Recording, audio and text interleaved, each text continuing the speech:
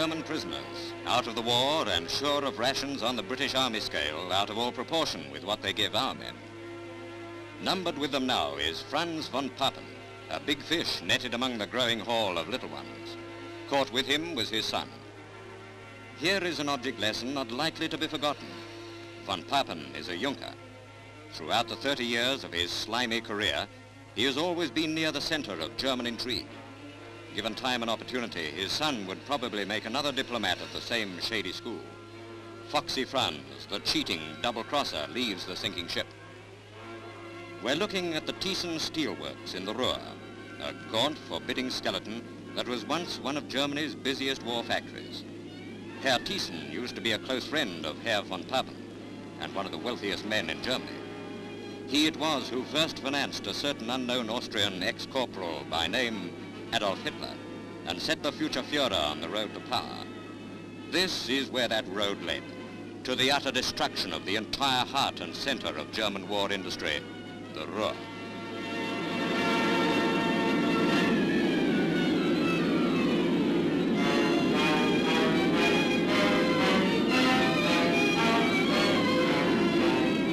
A special target of RAF Bomber Command has been the Sterfrade synthetic oil plant. The refineries are now a wilderness.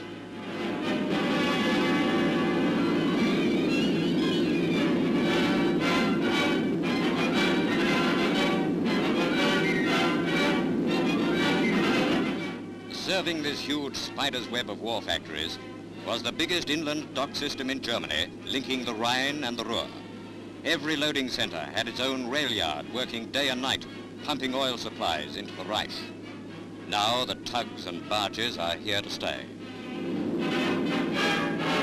The Ems-Weser canal at the junction of two inland waterways pictures a tale of super-accurate day and night bombing.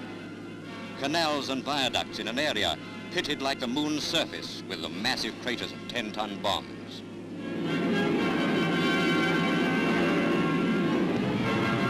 Kingpin of Ruhr industry was Essen, Germany's steel city. In this war, Krupps of Essen turned out 7,000 heavy naval guns, an uncountable number of famed 88mm guns, tanks, ships, and U-boats. It's all in the past tense now. Sole owner of the steel empire, Alfred Krupps, told Americans who captured him recently that his works were once worth 160 million marks. Only a scrap merchant would look at them now. Bleached bones of steel girders make a fitting graveyard for this monstrous warmongering arms industry. The words of Thomas Jefferson were never truer than now. The tree of liberty must be refreshed from time to time with the blood of tyrants.